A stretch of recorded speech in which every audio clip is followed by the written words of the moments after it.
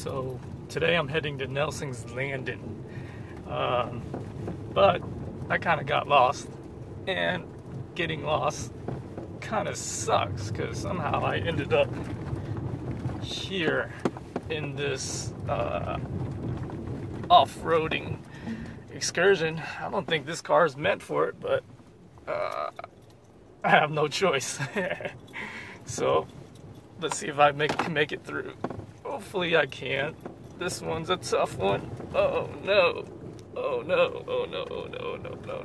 No. Come on. Come on. Come on. Come on. All right. Made it. Woohoo. All right.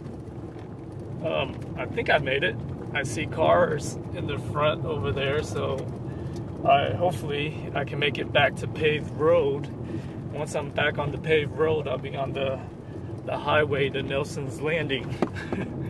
Let's hope I don't get lost again. Oh man, this is too fun. Made it to paved road. All the way from back there. I've been on worse, but you know, you never know about these off-roading excursions. I'm just glad that this is a rental car and it's not my personal car. Don't tell my manager. Well, as you can see, like many of my trips to these